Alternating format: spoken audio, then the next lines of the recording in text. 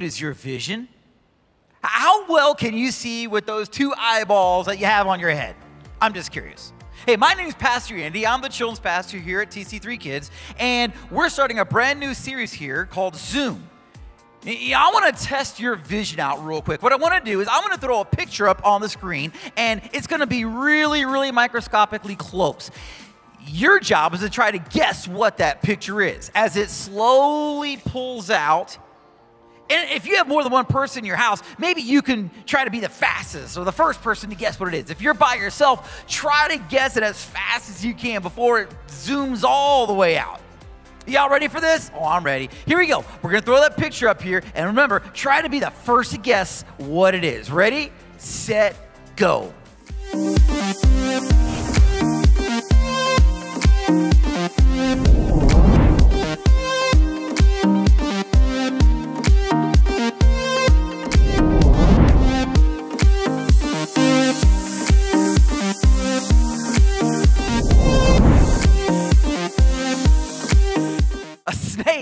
Yeah, it was a snake. Man, did you see it? Could you tell that it was a snake at first? Probably not. I love snakes. I love a lot of animals. Snakes, though, they're pretty cool. There's a lot of neat things about them. You know what? Let's try another one. Let's try another one of these little zoomed-in pictures. You may not be able to guess what it is at first, but as you slowly pull the picture back, you'll be able to see what it is. Are you ready? Again, try to be the first to guess, or try to be the fastest to guess, or you know, time yourself. Here we go. You ready for this one? Here we go. 3, 2, 1, zoom.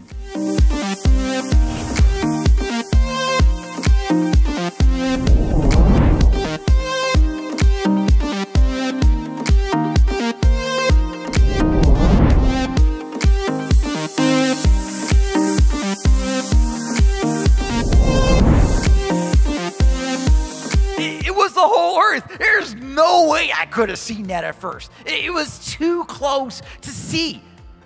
You had to pull the camera all the way back to see that it was the earth. And you know what? Sometimes that's what we need to do with God's plan. I'm super excited as we get to start a brand new series for 5 weeks called Zoom. And what we're going to do is we're going to start into the Bible. We're going to look at some of the basic beginnings of the Bible as we begin a brand new year. That's right. Today, you are special guests as we begin a new thing where we're going to actually read this Bible right here in a year. That's right. We're going to take 1 year to read this whole Bible. Now, we're not going to do is read every single word in here. But what we are going to do is we are going to not skip around. You see, when you're making a building, you don't, like a 50-story building, you don't start like at story number 26 and then build the 13th floor and then go to floor number 48 down to floor number 1. No, you start at the beginning and you build story on story on story on story on story, sort of like the stories in the Bible. So we're going to go in order from the beginning to the end of the Bible in 1 year. It's going to be awesome. And we're going to do that for the next 5 weeks by looking at the first 5 books of the Bible. Do you know what they are? If you don't, well, let's show you. The first 5 books of the Bible, of course, are Genesis, Exodus, Leviticus, Numbers, and Deuteronomy. Today, we're going to look at Genesis. And in the book of Genesis, the very beginning of it all takes place. The creation of this world. Yeah, God created the whole world in 6 days. Did you know that? In 6 days he did it. In the first 5 days, well, what did he make? Let's look on the screen here. Let's see, on day 1, God made the heavens and the earth. On day 2, he separated the atmosphere, and so we had the sky. On day number 3, we see that he made the dry plants, the dry land, the sea animal, the plant. You know, it was cool. Things started building. You see how it's building now. On day number 4, the sun, moon, and stars. Boop, boop, boop, boop, boop, boop, boop, boop. All that stuff in the sky.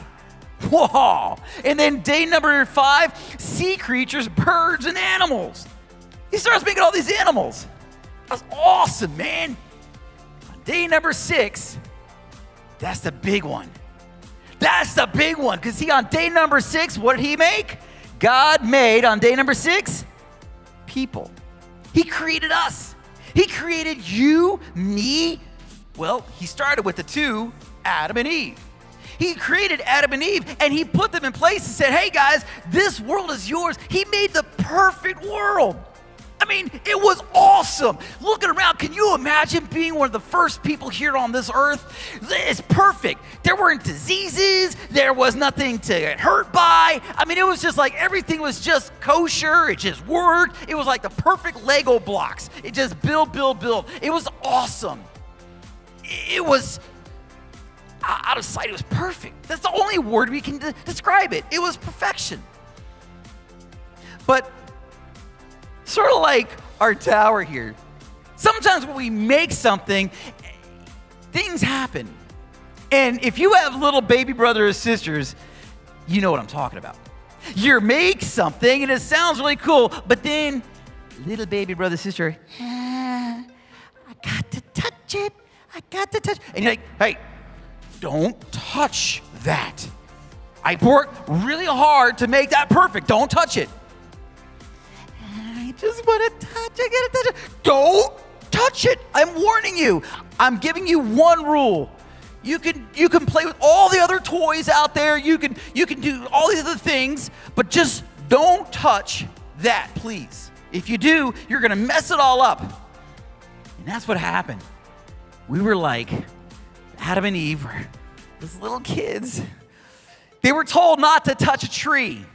That was the one rule God gave them, said, do it. You go there, there, there, there. Just don't touch that one tree. And they went, I just got to touch it. And they walked away from it. But then they were tricked by the devil. The devil tricked him. It was so tempting to touch that tree, that perfect plan that God had. And they tried to walk away from it.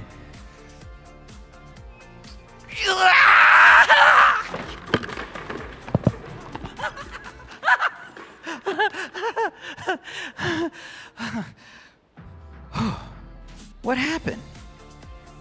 Where'd it go? What? Well, the world was no longer perfect anymore. It was this jumbled mess. You see, something happened. The introduction of what we call sin took place. Sin is that separation between us and God. It's what separates us. It's the times that we break the rules that God gives us. He commands us not to do something like that, and we do it, and God's heart is broken. It hurts. Because what he wanted was us to be in a perfect celebration, and we choose not to. But here's the thing. You see, from the very beginning, though, God knew that he gave us a choice. He said, I know what's going to happen. I know what could happen. I know. I'm giving them a chance. I'm not going to control them like a bunch of robots.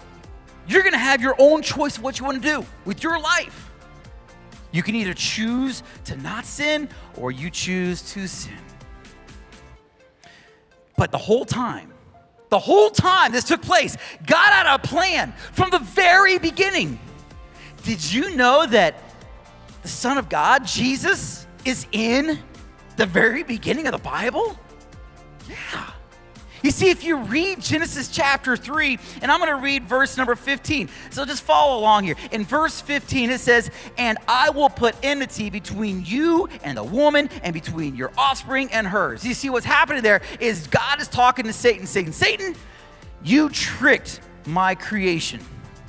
You tempted them to do something I told them not to do. But I have a plan that's going to backfire in your face. That's right. You see, you may have your plans in place, but you see Adam and Eve, their children, I'm going to do something with them. I'm going to give them a savior, a way out, a way to fix this mess. And it says here, between your offspring and hers. That's right, Eve's offspring down the road. He will crush your head and you will strike at his heel. Yeah, you're going to nip at him like an annoying little snake, like on our Zoom, right? He's an annoying little snake. I'm going to bite the foot. I'm going to try to bite him. But Jesus, he's going to crush your head. And by doing that, by believing it, what we do is we get a chance to try to reset everything. Now, it's not going to be as beautiful and as perfect as God made it, because it was God, right? But it gives us a chance to build our way back to Him. It gives us a chance to know that, God, we have a second chance. We can do this. We do it because of the perfect plan that you created. From the very beginning, you already knew it was going to happen. And you made a way out, like a little trick door in a video game. You found us a way out. And next week, I want to see you guys come back here. We're going to get into the book of Exodus next week. Oh, we're just getting started as we put the first floor into our stories, right? And to help you all out, I'm going to give you guys one more bit of strength. Our Bible verse. We have a power verse. Yeah, our power verse is Romans 8:39. And it goes like this. Nothing at all can ever separate us from God's love. That's because of what Christ Jesus, our Lord, has done. That's right. You see, God's plan is already in place because He loves you. Because He knows that through a friendship, that friendship that He has created through His Son is for you. Now, make sure to come back and don't forget, hey parents, if you're watching, TC3 VBS, our Focus VBS, just happened last week. And we had like 20 kids all over the city take place in this free VBS that is interactive, that is engaging. It's wild. I might even have some free supplies for you. First come, first serve. Make sure to email me or contact me here at the church, Andy@tc3.church. I'm going to give you everything. Everything's online. It's ready to go.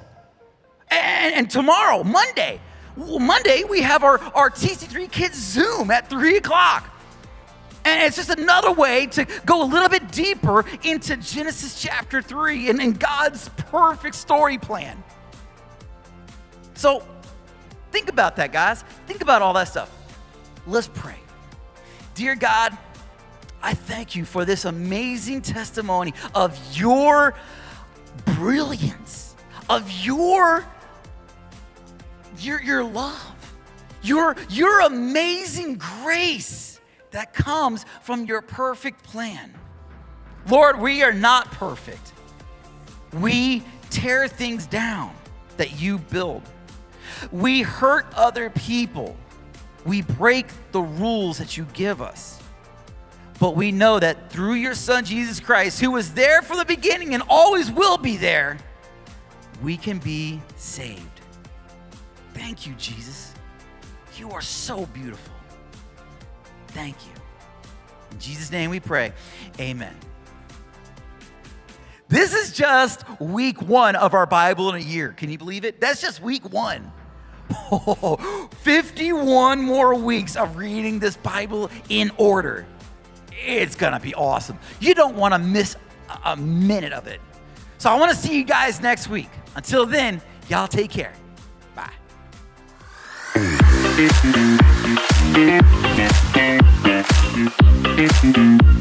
Yeah.